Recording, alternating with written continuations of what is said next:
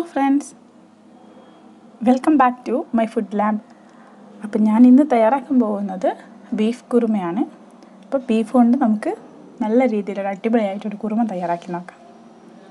അപ്പോൾ നമുക്ക് ഈ കല്യാണപ്പുരയിലൊക്കെ പൊതുവേ ഈ ബീഫ് ഉപയോഗിച്ച് കുറുമ വയ്ക്കാറുണ്ട്. അപ്പോൾ അങ്ങനെ നിങ്ങൾക്ക് എല്ലാവർക്കും അത് പരിചയമുണ്ടെന്ന് വിചാരിക്കുന്നു. അപ്പോൾ എന്തായാലും നമുക്ക് തയ്യാറാക്കി നോക്കാം.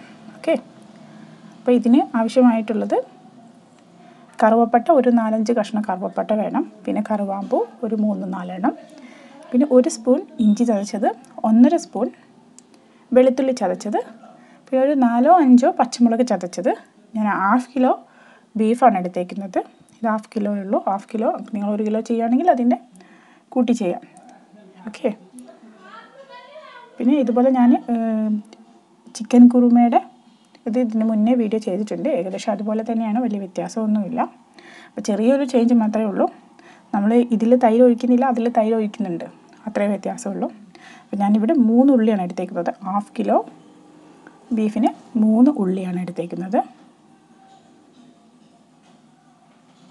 അപ്പം നമ്മളിത് ഒന്ന് ചെറുതായിട്ടൊന്ന് വഴറ്റരുത്. അധികം കളറ് മങ്ങാൻ പാടില്ല. അപ്പോൾ എപ്പോഴും കുറുമ ചെയ്യുന്ന സമയത്ത് നമ്മൾ കളറ് ചേഞ്ച് ചെയ്യാൻ പാടില്ല ഉള്ളിയുടെ. ജസ്റ്റ് ഒന്ന് വാട്ടുകയെന്നേ ഉള്ളൂ.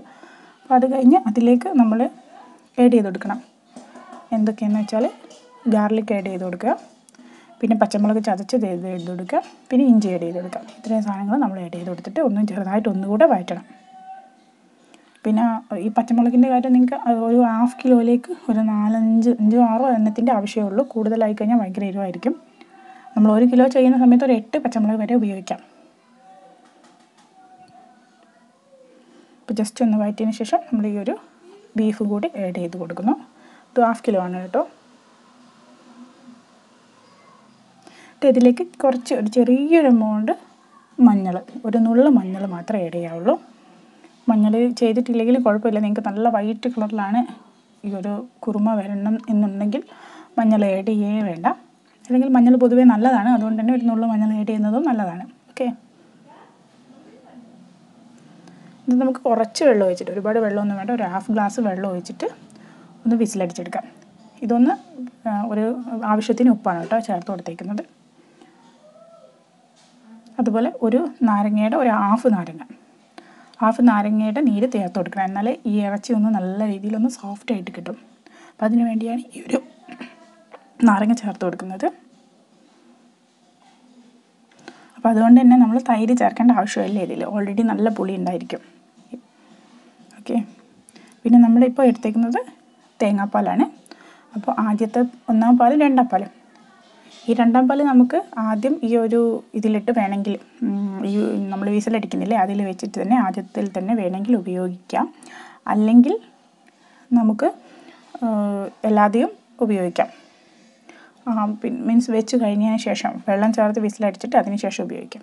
ഇപ്പോൾ ഞാനിത് എടുത്തേക്കുന്നത് അണ്ടിപ്പരിപ്പാണ്. അണ്ടിപ്പരിപ്പ് കുറച്ച് കൂവപ്പൊടിയാണ് എടുത്തേക്കുന്നത്, ഒരു കട്ടി കിട്ടാൻ വേണ്ടിയിട്ടാണ്. നിങ്ങൾക്ക് വേണമെങ്കിൽ കോൺഫ്ലവർ ഉപയോഗിക്കാം ഈ കൂവപ്പൊടിക്ക് പകരം. ഞാൻ പൊതുവേ ഈ കൂവപ്പൊടിയാണ് ഉപയോഗിക്കാറ്. ഒന്ന് മിക്സിയിലിട്ട് അടിച്ചെടുത്തിട്ട് അതിലേക്ക് നമ്മൾ തേങ്ങാപ്പാൽ തന്നെ ഒഴിച്ചിട്ടാണ് മിക്സ് ചെയ്തെടുത്തേക്കുന്നത്. ഇത് പിന്നെ നമ്മൾ തേങ്ങാപ്പാൽ ഒഴിച്ച് കൊടുക്കണം. ഈ 2-ാം പാലാണ് ഞാൻ ഒഴിച്ചെടുത്തിരിക്കുന്നത്. 2-ാം പാൽ ഒഴിച്ചിട്ട് നല്ലോണം ഒന്ന് വേവിച്ചിട്ട് പിന്നെ അവസാന സമയമാകുമ്പോൾ മാത്രം 1-ാം പാൽ ഒഴിച്ചാൽ മതി. പിന്നെ അതുപോലെ മല്ലിയില ചേർക്കണം. അത്യാവശ്യം മല്ലിയില ചേർത്താൽ മാത്രമേ ഈ ഒരു കുറുമയുടെ ടേസ്റ്റ് വരുള്ളൂ. അപ്പോൾ മല്ലിയില നിർബന്ധമാണ്, മസ്റ്റാണ്. ഈ കുറുമ വയ്ക്കുമ്പോൾ എപ്പോഴും മസ്റ്റാണ് മല്ലിയില. പിന്നെ അത് 2-ാം പാൽ ആദ്യത്തെ പാൽ കൂടെ ചേർത്ത് കൊടുത്തിട്ടിരുന്നു.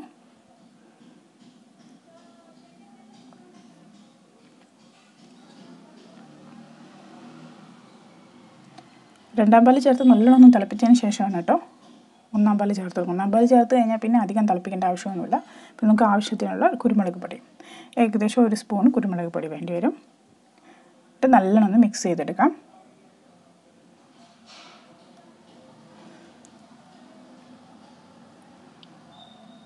ഇപ്പം നമ്മളുടെ കുറുമ ഏകദേശം ഓൾമോസ്റ്റ് റെഡി ആയിരിക്കുന്നു. ഇനി ജസ്റ്റ് ഒന്ന് വറവിട്ടെടുക്കാനും കൂടെ ഉള്ളൂ.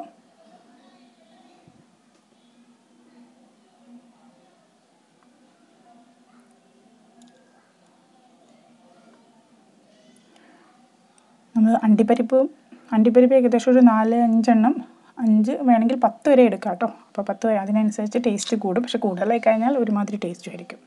അണ്ടിപ്പരിപ്പും കൂവപ്പൊടിയും കൂടെ നമ്മൾ അടിച്ചെടുത്തിട്ട് അതിൽ തേങ്ങാപ്പാൽ മിക്സ് ചെയ്തിട്ടാണ് നമ്മൾ ഒഴിച്ച് കാണിച്ചത്. ഇപ്പം നമ്മൾ ഇനി ഒന്ന് ജസ്റ്റ് ഒന്ന് വറവിടുക. അതിൽ നമ്മൾ വറ്റൽ മുളകും കറിവേപ്പിലയും മാത്രം യൂസ് ചെയ്താൽ മതി. അതായിരിക്കും ഏറ്റവും ടേസ്റ്റ്. വേറെ കടുകൊന്നും ഉപയോഗിക്കരുത്. അതൊക്കെ ചേർത്ത് കഴിഞ്ഞാൽ അതിൻ്റെ ടേസ്റ്റിന് തന്നെ നല്ല വ്യത്യാസം ഉണ്ടായിരിക്കും.